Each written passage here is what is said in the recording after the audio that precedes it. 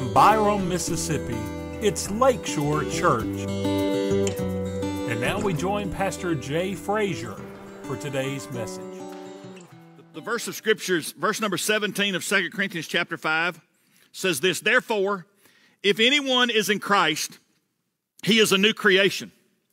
The old has passed away, and see, the new has come." Let's pray together. We thank you, Lord. I'll simply ask for my words to be yours and my thoughts to be yours, and we walk in obedience to everything that we hear today. And I pray, God, whether it's through media or in this room today, if there's someone, God, that has not experienced you, that has not taken you at your offer, you've been pursuing them, they understand, God, right and wrong, they understand the conflict that's going on within them. I pray, God, today is that day. And we would be more aware that this is the ultimate, this experience that every one of us needs to step out of an earthly into an eternal experience with you. And so, God, we pray, Lord, in advance for what you're going to do. We're going to praise you now and forevermore. For we ask it and pray it in Jesus' name. And all of God's people said, amen, amen. You may be seated. Thank you. So far, as I said, we've done 2 of 6. I want to show you that. It was up there a minute ago. And I want to show you that 2 weeks ago, be the 3rd Sunday now, we looked at the conflict. If you've ever wondered where good and evil came from, why you have a conscience, why you feel bad when something goes on, and many other characteristics of that, it's the conflict. It started in the garden. If you remember that sermon, if you heard it, or I'll refresh your memory, or if this is the first time, then hear this. That happened in the Garden of Eden. That is when sin was born. That's when the conflict was born. And we live in that ever since. And then we talked about last week, because of the conflict, because of sin was born in the garden, God's been pursuing us ever since. Long before we pursued God, long before you walked an aisle, long before you accepted Christ into your life, if you have, God was already pursuing you. And he was pursuing us to bring us to this basic that we've entitled the experience. I've had some great experiences in my life. Just some things just blow me away. I mean, I just never would have thought. One, and it meant a lot when it happened, but it surely means a lot now. I had the privilege back in the mid-'80s to go to the World Trade Center. And I went up the elevator, and you're going really fast, and you get to the 107th floor. You come out on the observation deck, if you've ever been there. If you haven't, you won't, because of what happened on September the 11th, 2001. But you come to the 107th floor, and then you go up an escalator, and you literally go outside. You could go outside on the top of the World Trade Center, one of the towers. 110 floors. What an experience. As long as I have faculty, I'll remember that. A few years ago, I was invited to go to California. Never been to California before. And Suzanne and I were celebrating a 25th wedding anniversary that year, so that was our anniversary trip. And I had the privilege and honor to play Pebble Beach for the golfers in the room. I love to tell people I birdied number 17, which is a par 3, and I parred the famous 18th hole. I don't want to talk about the other 16 holes. I'll just stay with those 2. But what a wonderful, wonderful experience. My dad and I, he was at the first service today. He's been here for the wedding, and he and I flew on a jet together. Had common kinfolks that actually had a jet, and we actually flew from Atlanta, Georgia, down to Florida and played golf and came home. I understood for about 7 hours how the other part of the world lives, okay? Have never experienced that again since. Been on a commercial airline several times. So I've had a lot of experiences. I could talk about a wedding 32 plus years ago that I've never gotten over. The birth of my children. Many of you would know that just this past Friday night, we made some more memories. If you know our history, January the 8th was another experience that we had that we will never get over. So we had a lot of experiences in our life. But listen to me very clearly. None of those, and I've had many, many others, none of those compete with the experience that I'm telling you about today. Let me give you some aspects of it. This experience, to know that you can know God and know Him personally. To know that your sins can be forgiven. Some of these things that maybe people would doubt today. To know that you can speak to God and God can speak to you. The liberal pundits, it's just part of who I am. But in this day and age that we live in, there's so much today. The controversy of today is we're talking about life. And we become so jaded on what's going on. Thank you, Bo. There's so much that's going on in our world today that we become jaded about this whole thing. And I mean, the liberal world is going crazy over life. I want to remind you publicly, listen to me very carefully. If a person's not safe in the safest place God ever made, we're not going to be safe on the streets. Liberal pundits going crazy. Our former vice president, who is a believer, child of God, made a public statement. Somebody asked him about prayer, and he said, yes, I pray. And when I pray, I speak to God, and God also speaks to me. And when he said that, the liberal media went crazy with it. I'm not making this stuff up.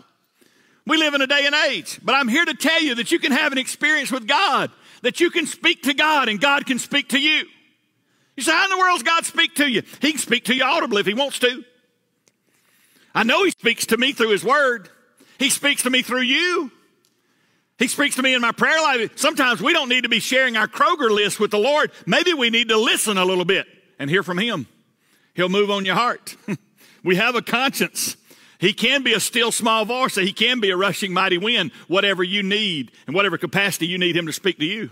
And as the text says, listen to this, that you can know a new creature.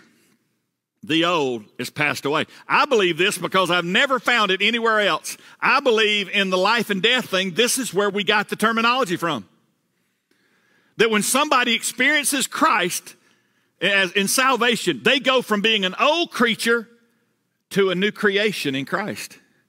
I believe that's where we got this saying that we pass away. That the old is passed away and behold, all things have become new. Let me tell you this, and you just need to hear it. There's something wrong if we experience Christ and our life doesn't change. I'll go so far to tell you this, that I think if we experience Christ and our life doesn't change, I wonder if we experience Christ. Top just fell off, it's okay. I'll make it, all right. But understand this, all right? Listen, here's another way. You can know that you're no longer a stranger of God, but a child of God. I've been reminiscing a lot about this children thing, of course. And I want you to know this, that I got to drink some, I'm going to spill it.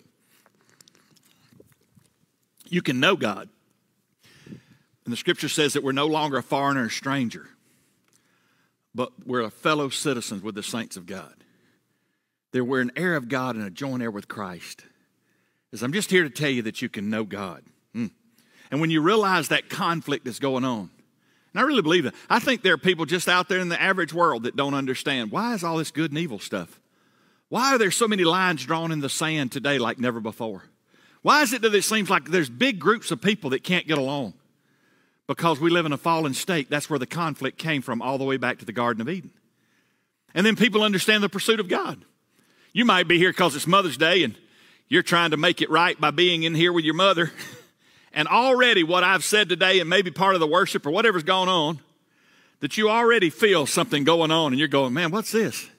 I remember a friend like it was yesterday told me, he said, I don't like going to your church. He said, I feel bad when I go to your church. And what was he saying? It was conviction. It was awareness of where we stand with God.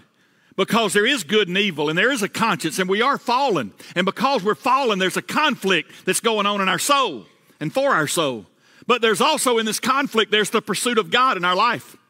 When something's not right, God loves us enough to arrest us. He loves us enough to share that with us for us to have the opportunity to make it right. And he brings us to a decision. When we realize we're lost, when we realize there's something lacking, God brings us to a decision which we've entitled the experience. I want to share with you some details about the experience, okay? The first is this, and this is huge. I would say very few things I say more important than what I'm fixing to tell you. Is this experience is the hinge of everything that we are. The hinge. Many of you would know that for some time we've been working on a house. Many of you helped working on our house. And we moved from our house, we sold it, and we bought a smaller house and added to it and been remodeling all that. I've been fascinated by the things that are out there in that world. Some of the modern technologies, right down to hinges. I've been fascinated now that you can shut a slide on a drawer and it can get to a certain part and then it takes over and shuts itself. If your house doesn't have this, they have them at Home Depot. I just want you to know that. I mean, I've been fascinated. I've been fascinated by doors that you can start to shut and they'll finish shutting themselves. all because of the hinges. I've even seen it in toilets. It's amazing. If we could just go back 20 years ago and say, if you'll just start putting the lid on it, it will finish. Maybe the children would have started so that the mechanism of the hinge could finish it. But we can't go back. Hinges. Listen to me seriously. When I think about a hinge, everything that we are hinges. See, what it is today, if you're doubting that, never experienced Christ, all I can tell you is there's a door that Jesus Christ says he is, and the hinges, if you will experience him, you will experience an unbelievable life beyond the hinge. But let me tell you this, hinge is also defined this way. It's defined as a central point or principle on which everything depends. Everything that we are, everything that we hope to be, hinges on Jesus Christ. So you can't minimize it. You can't be good enough to be right with God. There's not. The Old Testament writer says you're righteous as filthy rags. There's no way you can be right with God except through the atoning blood of the Lord Jesus Christ. He's the hinge. See, it's the hinge. And we understand this in that we're in one room and God wants us to be somewhere else. One existence. We're lost and God wants us to be saved. And it hinges on a relationship with Jesus Christ. Someone say, how do you get from this earthly life into the eternal bliss with a holy, righteous God? It all hinges on Jesus Christ. I went back and found a sermon that I preached some time ago, and it was entitled Less to Full. And the sermon was understanding that we're less, but God wants us to be full. And there's some great words that even say that in our English language, that we're hopeless. But you know, in Jesus Christ, we're hopeful. And that's what it means. Everything hinges on that. And we need to be reminded of that, folks. I'm all about education. I'm all about people furthering themselves. I'm all about success and people having things and doing things and accomplishing things. But that doesn't compare to a relationship with Jesus Christ that ties together the earthly with the eternal. Not only is it the hinge, but it's also how. It's how do we get there? How does it all end well? Nicodemus questioned this when he questioned how to have eternal life. If you remember the story, he's the one, and Nicodemus is the one that heard John 3:16 for the very first time. That's always fascinated me. I've always said when I get to heaven, I have a list. I have a list of family members that left a long time ago that I want to see again, that knew Christ, and I'm going to see them again just as sure as I'm here today. I'm going to see them on that tomorrow. And there's others. Of course, I want to see the Lord, and I want to see, I've always thought about the Apostle Paul, and there's a bunch of others. I think about church members. I mean, there's a lot of people. I could create a big list. But think about it. I've been fascinated for years and years and years about Nicodemus. I really have. He's only seen 3 times in Scripture. Only 3. Little snapshots, little portraits, if you will. But we know there's a lot more because we see how those 3 go together. I don't have time. It's Mother's Day to share all that with you. But I will tell you, I've been fascinated. He was the one who heard John 3:16 in his ears the very first time. For God so loved the world that he gave his only begotten Son, that whosoever believeth in him should not perish but have everlasting life. But he started out, said, what must I do to have eternal life? And Jesus said this to him, Nicodemus, you must be born again. Nicodemus in that day would be like someone having double or triple PhDs in our country, in our society today. Very educated, very intellectual. He was the cream of the crop. And yet he heard Jesus answer him and say, listen, if you're going to have eternal life, you got to be born again. And he said, how can this man of all this intellect, he said, how can a man enter his mother's womb a second time? That's the kind of answers I would give, I'm sure. He said, you got to be born of the water and the Spirit. I hope you understand what that means. It means you got to be born of the water. Everyone here was, by the way, physical birth, but you've also got to be born of the Spirit. You have to be born again. It's this experience that we're talking about. See, being born into this life does not qualify you for heaven because of the conflict. You with me? See how it starts to make sense now? What happens is because the conflict, you might not have ever thought about it this, but even maybe, just maybe, you realize today that if you don't know Christ, God's been pursuing you to the point to allow you to come in a place like this today to hear the good news of Jesus Christ, because it's God's pursuit of you. And in that pursuit, God brings us to make the decision about the experience. It's not to be good, That's a lie. You can't be good enough to be right with God. It's not about doing better. We'll talk about that in the coming weeks. It's not about what we do today like Lady Justice, that we've done enough good in our life and the pluses outweigh the minuses, therefore I'm going to heaven. That's a lie straight out of the pit. The Word of God even says not everybody who says, Lord, Lord, is going to enter in. I believe there will be a bunch of people who did well in their life. They did good. They were righteous. They were moral. But they weren't right with God because they hadn't experienced Jesus personally. It's how. It's not those things. Oh, listen, it's the experience of salvation. Two more I want to share with you, this experience. It's also our hope. Love the word hope. It's one of the big three. Our hope is in place through being born again. But I want to remind you that in this hope thing, Paul called Jesus the blessed hope. I want to show you a passage in Titus chapter 2, and just some phenomenal verses. It says, for the grace of God has appeared, bringing salvation for all people. And I just want to remind you of this word. It's in here twice, but it's for all. And I've already said it today, but I want to tell you, I don't know who the chiefest sinner in this place is. I know some of you be pretty close what I know about you, but I don't know who'd be the worst. Sometimes, we'd say, oh, I'm really bad. But I just want to tell you, he didn't die for some, but he died for all. Amen? Well, Brother Jay, you don't know what I've done. You don't know what that guy did or that girl did. But I want you to understand this, that Jesus didn't die for us up to a measure of sin. He died for all sinners. And anybody who cries out and confesses and wants to experience Christ, God's provided it for all people. Mankind has done a disjustice when we start trying to have theology and doctrine that sort of portrays a picture that all people can't be redeemed. That's not what the Word of God says. And I think we struggle, and I say this often, us finite beings struggle with an infinite God. That God knows right now in the future who will and has received Him and has experienced Christ as their Savior. And I think we struggle because if we knew the outcome, then the outcome should do something for us today. But God has. He's given us a choice to make for Him. It's our hope. Paul called it the blessed hope. And look at this. For the grace of God, go back, guys. For the grace of God has appeared, bringing salvation for all people. Verse number 12. Instructing us to deny godlessness and worldly lust and to live in a sensible, righteous, and godly way in the present age. We're going to talk about that in the weeks to come. While we wait for the blessed hope. While we wait. The appearing of the glory of our great God and Savior, Jesus Christ. While we wait for the blessed hope. Blessed hope that we have. See, this experience, it bursts hope in us. Someone say, Brother Jay, when is hope lost? Hope is lost when we lose sight of Jesus Christ. Peter was doing just fine walking on the water till he took his eyes off the Lord. See, we need to think about blessed hope. We know He's blessed. We know He's blessed. We know He's godly. We know He's sinless. We know He's sacred. But the hope part is us keeping our eyes on Him. The experience that we've experienced Him and we know Him shows how we're to live. And give you one more quickly, as the experiences also need to be reminded it affects the hereafter.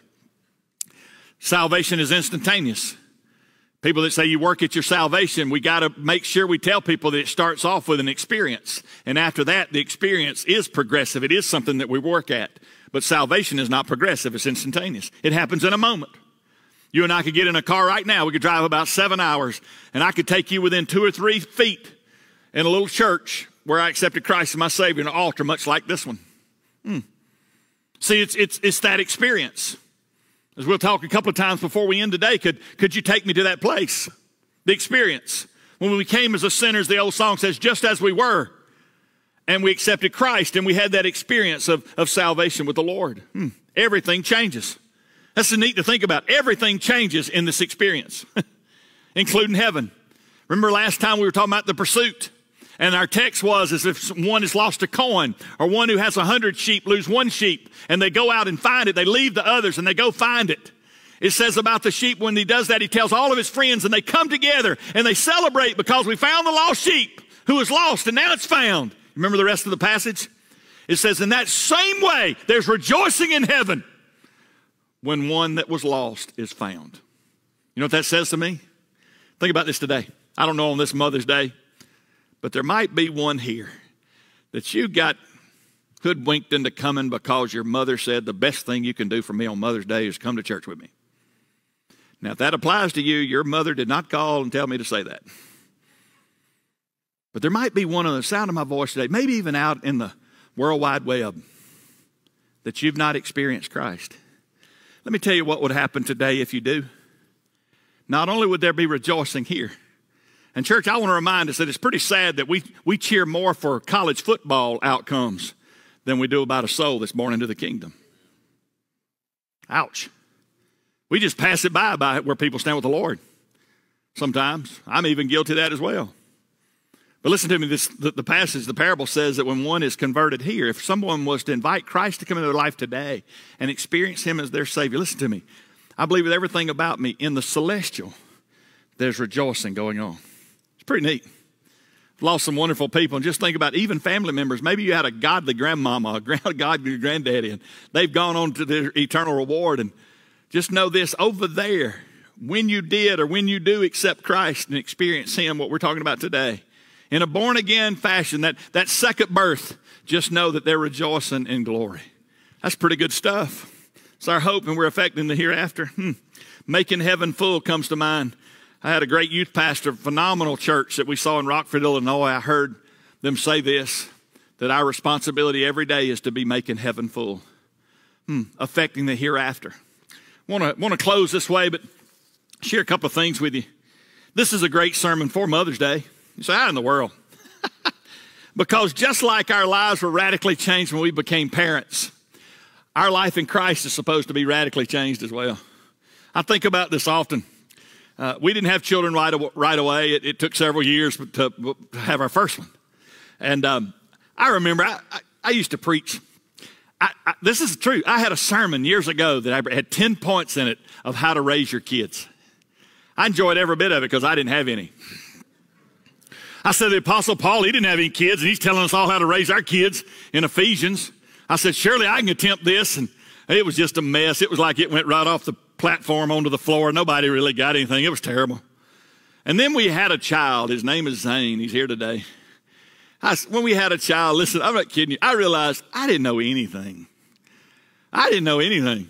And I didn't change the sermon, but if I changed it and preached that 10-point sermon again, it would be entitled, The 3 Suggestions of Parenthood. And the subtitle would be, You Don't Have to Listen to Them If You Don't Want to. True. But I remember when we didn't have any children and we were married, there would be people come up in all their piousness and spirituality. They'd say, preacher, you just wait till you have a child. And then I noticed something. We had one. And then that brought us into the club a little bit, but then there were others that had more than one. And then they would come up and say, well, you just wait till you have 2. And then we had 2. And then there was a greater, smaller club, but there'd be people who said, just wait till you have 3. But I noticed something. After we had our 3rd one, I've never had anybody that has more than 3 children that said, wait till you have 4. And it hit me one day, why? I really believe this is truth. Because once you have more than 2, and each parent has 1, there's at least 1 on the loose somewhere. And I mean, right? So what does it matter whether you got 3 or 12? Whether you got 9 or 10 on the loose or 1 on the loose, it doesn't matter. Once you get past 2, one of them's on their own at any time. My mother used to say it never bothered her at all taking us to a public place. And like I said, she had 7. Never bothered her at all. And we asked her one year, why? She might be watching this right now. She never bothered me at all. She said, I knew if I took y'all to the mall, if somebody snatched one of you. She said, all I had to do is just stay right around there where I think they snatched you. And 30 minutes later, they'd bring you back and apologize for taking you. Once they saw what she was dealing with. The whole experience, listen to me, had a good time with that. But Mother's Day and parenting, listen to me, the whole experience is about change. I didn't have a clue before I was a parent what parenting was like. I always think there should be more in the Word than this. I think God is intrigued with us figuring it out.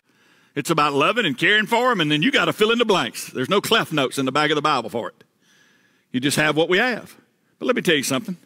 This experience that I'm talking about today is about change. Listen to me very carefully. The heart is changed. Very plainly in the Word of God, it says, inwardly, I'm changed. I'm a new creation. My life, our lives in Christ are changed. I would tell you this, not to scare you, but if you say today, hey, I experienced Christ right here in my life, if there's not an after Christ experience that's different, I would wonder if you experienced it. Not here to hurt you, But I do believe, I think the word's very plain. Some people have got mixed up on this whole experience thing. I'll give you some more. Your outlook in life has changed. I'll give you another one. Your view of other people has changed. Doesn't the scripture say, how can you love others whom you haven't seen if you don't love me whom you have? People today that got all this animosity and stuff in their heart toward other people, they need to check up. We talk about having a vertical relationship with God and of the cross, and the horizontal doesn't reflect the vertical. Something's wrong with that picture. I'm not talking about people getting on your last nerves and people that are like you and people that have hurt you and things of that sort. But somewhere you got to bring that to the cross, folks, because he didn't just die for you. He died for them too. They might have made a mess of their life and they might have made a mess of your life, but God still loves them and God still died for them and his blood is still there for them. Doesn't mean they're right in what they're doing, but somewhere we got to realize and put some of this stuff in its right place. We're different. This experience is about change. And I believe this. We've already talked about heaven. Our destiny has changed if we know Christ. I want to remind you of that. That's great news today. And one more. I believe it's everything about me in salvation, this experience, being born again. What really matters changes if you know Christ. What really matters? Man, I'm all about education. I'm all about behaving. I'm all about respecting your elders. I'm all about 1,000 more things. Well, let me tell you something. What I'm most about is knowing him. Analyzing that every day. Oh, I got to go, but I want to remind you of some things today. Preacher, I'm on board. What are you talking about? I want to give you just some basic things. Might be something you have to go back and listen to. But how are you saved? Really, when you boil it all down, how is a person saved? Well, we're told in the Word of God, you're saved when you repent and trust in Jesus for the forgiveness of sins. Look at Ephesians 2, verses 8 and 9. Look at it. For you are saved, there's your answer, by grace through faith. And this is not from yourselves, it is God's gift. That's important because a gift is someone else pays, right? Huh? Someone else pays. Jesus paid it all. I got to trust him. It's God's gift, not from works so that no one can boast. Watch this. Verse number 9. For you are saved by grace. There it is, not by works, so that no one can boast. We're there, all right? So how do you know you're saved? There it is, all right? How are you saved? Who can be saved? Well, you know what John 3:16 says. I've already talked about the word all a few minutes ago, but look at 2 Peter chapter 3, verse 9. The Lord does not delay his promise as some understand delay, but is patient with you, not wanting any to perish, but all to come to repentance. There's that word all again. The Spirit himself testifies together with our spirit that we're God's children. He pursues you to bring you to the experience.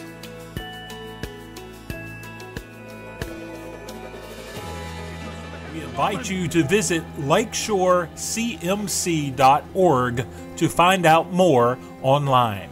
That's lakeshorecmc.org.